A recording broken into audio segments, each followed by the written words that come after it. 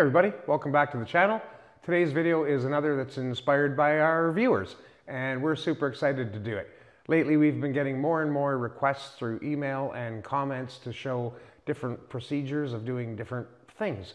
And so today's video is basically dedicated to Randy and Kristen, who both want to know how to accurately gash an end mill. And so today that's what we're doing. So the gash is this area here where material's been removed, and it primarily does two things. Creates a tooth face over here and provides clearance for chips to evacuate the cutting area.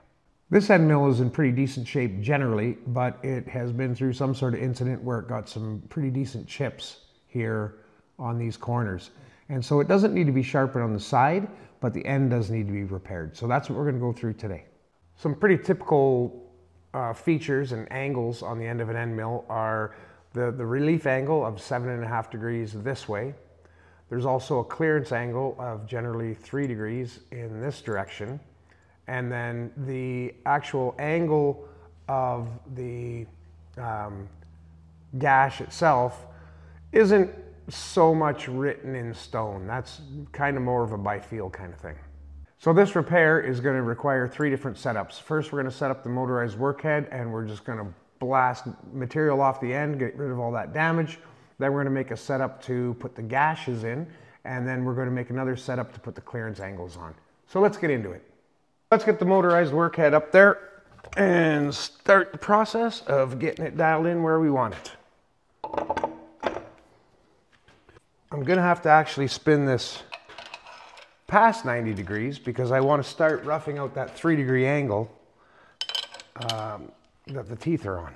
So my table is dialed in 0, so I can pretty much trust these graduations on the base of the motorized workhead. I've got that set at 3 degrees, and I'll show you why in just a second here. We're going to come into our grinding wheel, and we're going to put this 3-degree angle on this tooth here. And we're going to keep that angle and blast this back until we get rid of all this damage. This workhead has a brown and sharp taper in the spindle, but I have these adapters that go from brown and sharp to 5C. So we're using a 5C collet that we're going to hold our end mill in. Again, we're doing a taper, so center height's super important. I do have my spindle dialed in exactly at the same center height as my fixture. And if I want a 3-degree angle, as I've set with my fixture, I have to have the center height or that'll get all buggered up. I'm just putting on any old plain style wheel here, and I'm not even going to dress it. It doesn't need to run through. I'm not going for a good surface finish. We're just carving out damage, roughing it down, and this wheel will work fine as is. So this next bit here is super important, and it's kind of hard to see, and I'm going to explain it as best I can. But as we're grinding this damage back, we want this edge of the wheel to stop ever so slightly shy of center, and for it to be on this side of center over here. And the reason for that is we want the almost imperceptible radius on this corner of the wheel to leave a little point right in the center of the tool. We're going to need that later in order to make this thing center cutting. So I'll try and explain as we go along. And the beauty of this is, well, everything's going to change as I come in because there's that 3-degree angle that this thing is sitting on. But it doesn't matter. You can adjust on the fly, and you can always get that little point back. So that was tough to see, kind of a little bit tough to explain, but it's all going to just be clear as day as we, go on. So let's just get into it here.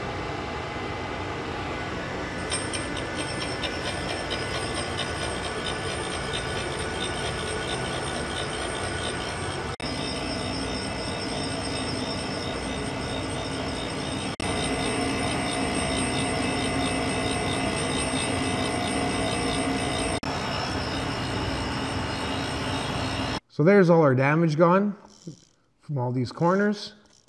They're ready to be renewed, and you can see this tiny little point that I've left right in the center. I hope you can see that. We're sort of going to use that as like a gun sight later. I'm going to tear this setup down now and put this fixture away, and we're going to get set up for the gashing.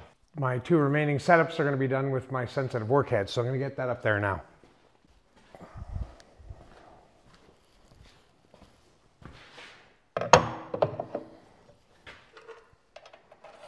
In order for this next bit to work out, I need this fixture running true to the center line of the table. So I'm dialing that in now.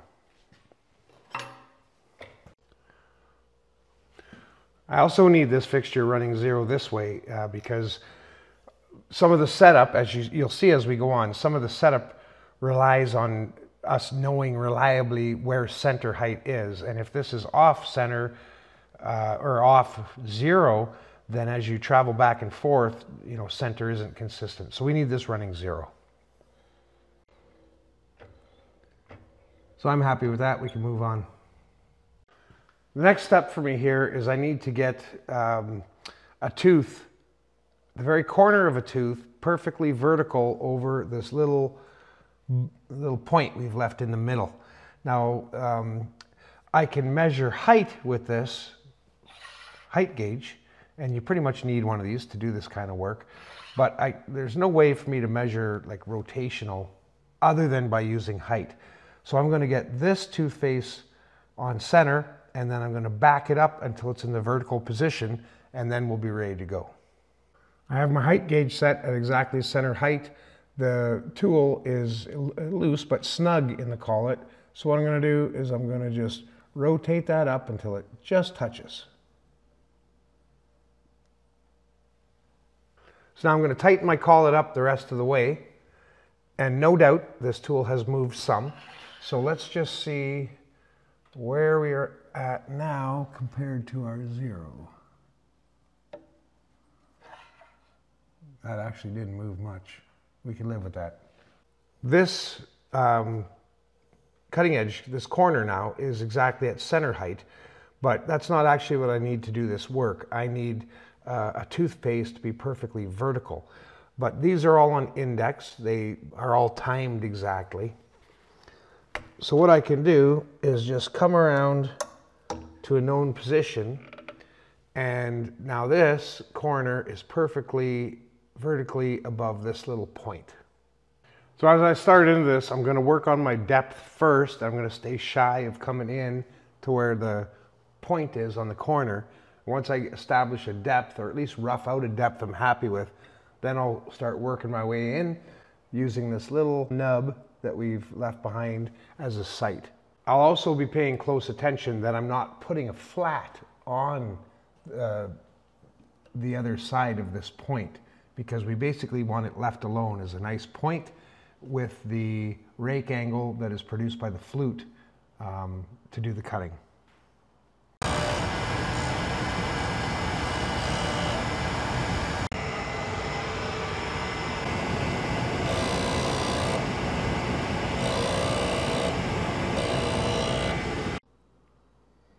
If you look now, we've pretty much split that little point right in half, which means that we are to center.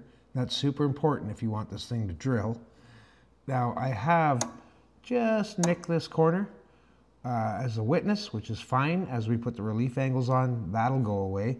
And you can see a witness here of the original gash, and the reason you can see that is the original gash had a very slight rake to it, whereas this gash is at 90 degrees.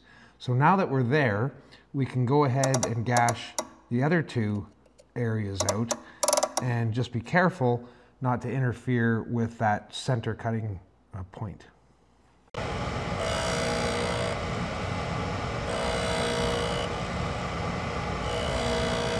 Well, that's that setup done. We are right through the center here, and now I do have these little spaces here where I can run my wheel off into and not hit the tooth that's supposed to be center cutting, which is this guy right here. Now I'm just going to take my sensitive work head and I'm going to move it around a bunch, and I'm going to set up for cutting the 3-degree angle this way and the 7.5-degree angle this way. And now we can put the primary clearance angle on there.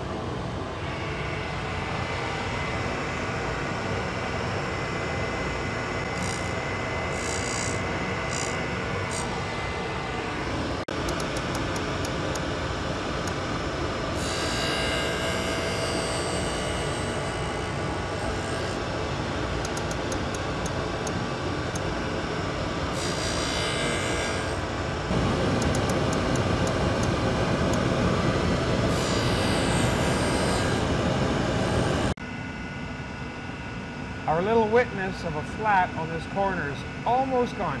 I suspect this pass is going to take it off. I've fed the tool in another 2 thou, and once that, at the exact moment that disappears, what that's telling us is that the point on this corner is exactly in line with the face of the gash that we're cutting, and that's exactly what we want to see.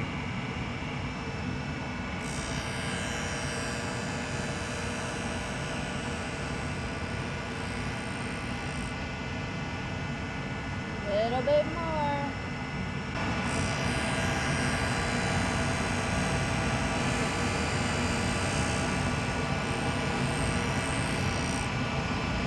And it's gone. All that's left to do now is put our 15-degree secondary clearance angle on, and then we'll be done. And we can take this thing out and have a close look at it.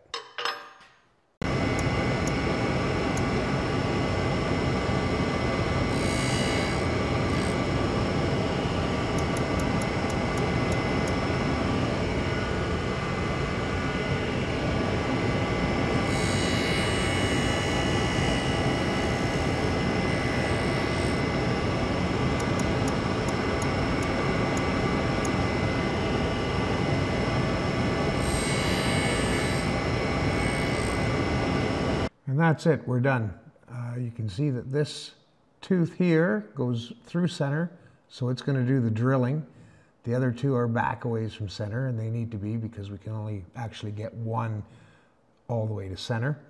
And we've got this new gash in here. Again, there's a tiny witness of the previous gash, but none of that matters. Got our primary and secondary clearance angles on there, and that is going to cut just fine. Whether you're drilling or milling, it's freshened back up and ready to go. Well, that's it for today's video, guys. Thanks a lot for watching. Randy and Kristen, I hope this helped you guys out some. We'll see you guys in the next video. Bye for now.